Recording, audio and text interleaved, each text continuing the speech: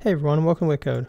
In this video, we're going to learn how to create a live stream with Nginx and FFmpeg using HLS, RTMP, and Docker Compose.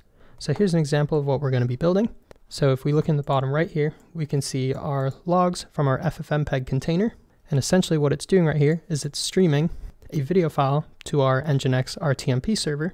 And then we have an index.html file served up from Nginx that is feeding off of the stream and showing a live stream. So we're going to learn how all this stuff works. But this is a live stream, so whoever joins this video will be watching it at the same time. They'll be watching it together. So we're going to learn how all this works and stuff like that in this video. So before we start this video, let's talk about RTMP and HLS. So RTMP, or the Real-Time Messaging Protocol, is a protocol for streaming data over the internet. It's typically used to stream video and audio. For example, we can stream a large video file with RTMP by breaking it up into smaller packets and sending them to the client. The client then reassembles these packets into video. HLS, or HTTP live streaming, is an HTTP-based version of streaming data. For example, we can use it to stream live video over HTTP. The browser then reconstructs the video with an HTML video element. Also, HLS was created by Apple and works natively on the HTML5 video element on iOS and Android. However, currently, we need an external library to get it to run on desktop. So for example, in Chrome, Firefox, browsers like that. But now we've got the background out of the way, let's create our environment variables. So I'm going to create a file called .env, and I'm just going to paste in some values. And so these include the location of our Nginx container and our FFmpeg container in the Docker network, and then the HTTP port and the RTMP port. So by default, RTMP works on port 1935, but we're just going to include that anyway. And also note that we have a separate container for FFmpeg and Nginx. And this is because it is best practice to separate any process into its own Docker container, or one service per container, which is why we have FFmpeg in its own container and Nginx in its own.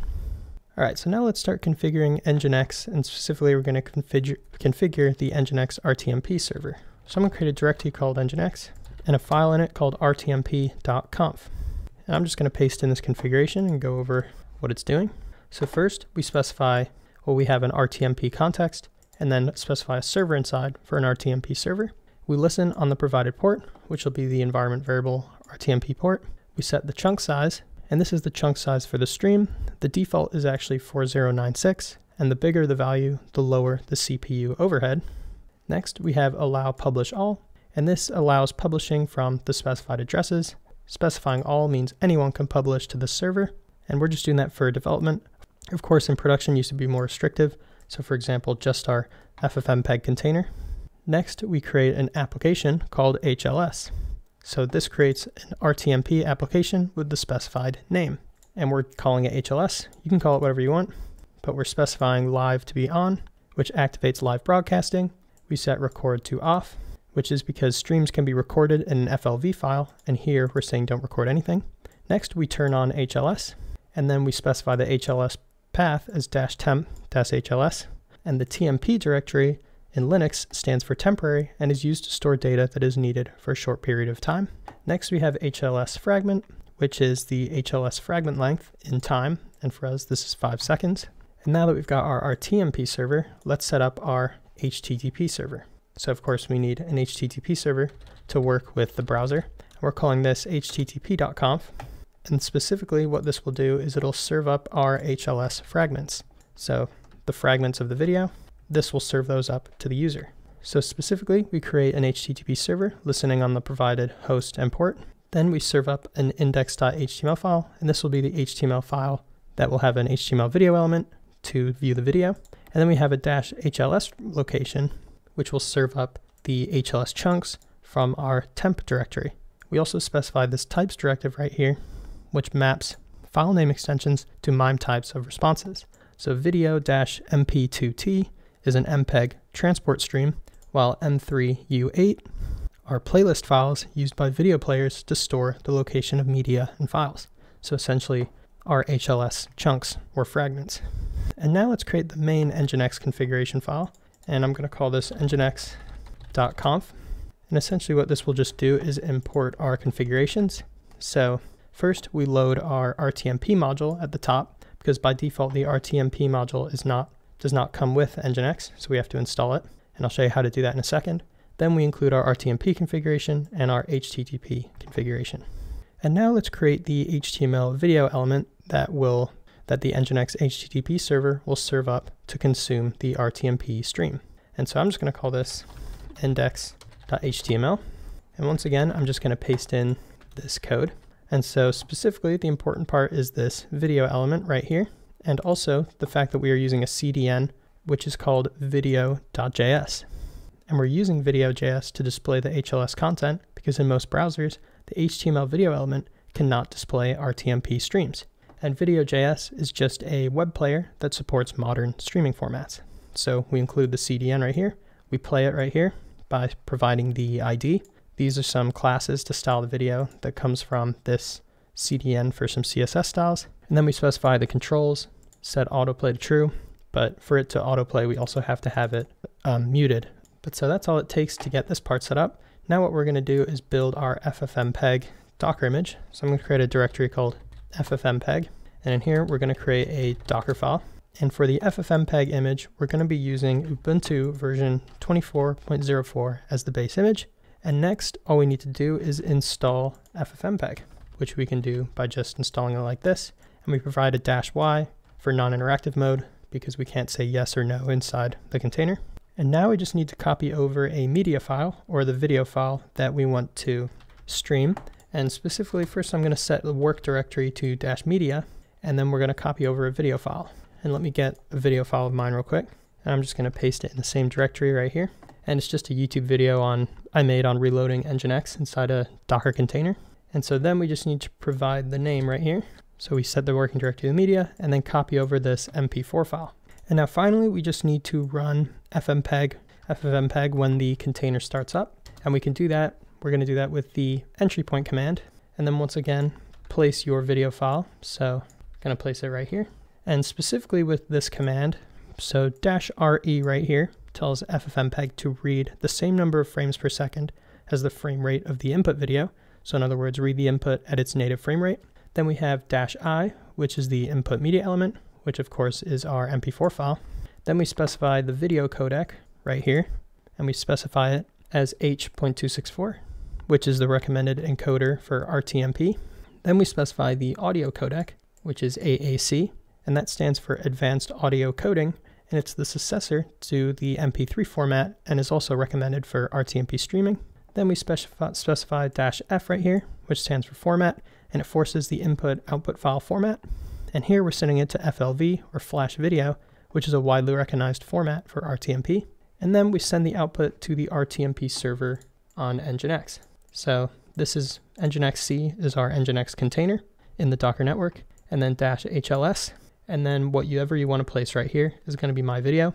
We just need to make sure that this matches up with our source in here, how we have myvideo.m3u8. So make sure this matches what you have right here, and that'll allow us to get those chunks. But so now that we've done that, let's build the Nginx Docker image. And so, as I mentioned a bit earlier, to use RTMP with Nginx, we need to install the RTMP module. And the developers of the official Nginx image made it very easy to install third-party modules for Nginx. Specifically, we can install these modules through PKG OSS, which is a tool that allows us to create, install, and upgrade third-party modules for Nginx. And this is all handled for us by a Docker file, and I'll paste this URL in the description, but it's all handled for us at a Docker file right here. So this is the link, and this is the Docker file code. And so it's for the official Docker Nginx image.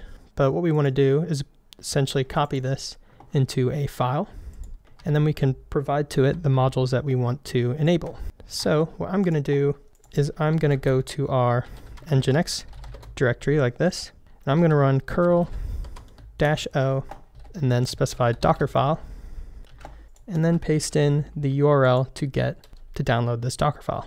So if I run this, and now we look inside our Nginx directory, we can see our Dockerfile that we've downloaded. And an important part is right here. We can see arg for enabled modules.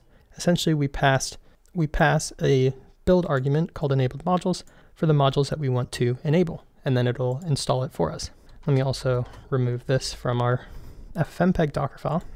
And then just real quick, this -o option right here for curl tells curl to write to a file instead of the standard output, which is why we got this Docker file right here.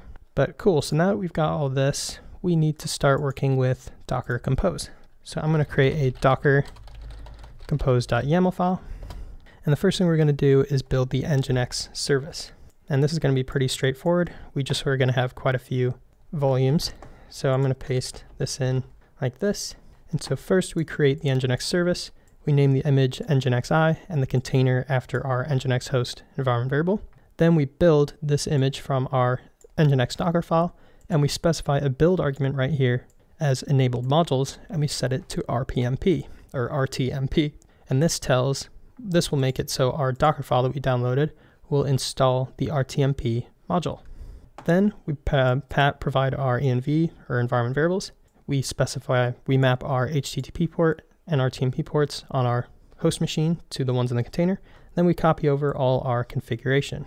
And we copy these into templates, the rtmp.conf and http.conf. We copy them into these templates because we are using environment variables, and the Nginx Docker image, so these are the environment variables, the Nginx Docker image will replace the environment variables if we place them inside this templates directory. So that's some magic it does under the hood. But now let's create the FFmpeg service. So we're going to create that right below, and it's just going to be called FFmpeg. And so we create the FFmpeg service. We name the image FFmpeg, name the container after our environment variable, and then we build the image from our FFmpeg Docker file, provide the environment variables, and then we set depends on to Nginx because we want our Nginx RTMP server to be up and running before we start streaming the video to it with FFmpeg. But that's all it takes to get all this running. So all we need to do now is just run the program, which we can do. We need to go to the top level. Let's go to the top level right here. And then we run docker compose env file. We provide our environment variable file, and we run up. And we can see that we're streaming right here from FFmpeg. See if we had any errors. So no, we have no errors. So now let's go and see if this video is working. So localhost 5555 is where we have it running. And here we are. So we can see we're live streaming. We can see live being played right here. If we turn on the volume, looks like it's working. If we refresh, of course, this is live. So whenever anyone joins this broadcast, they'll be seeing this at the same time. But yeah, this is all it took to build this. It's not too bad. We can see all our, once again, what's being streamed from FFmpeg to our RTMP server, and then from our RTMP or from Nginx to our browser. But so this is all it takes to create a live stream with Nginx and FFmpeg using HLS RTMP. If you have any questions, leave them for me in the comments, and I'll try and get back to you. But besides that, thank you for liking and subscribing. If you enjoyed this video, please consider downloading my Chrome extension called WittCode, link in the description. But besides that, have a good one.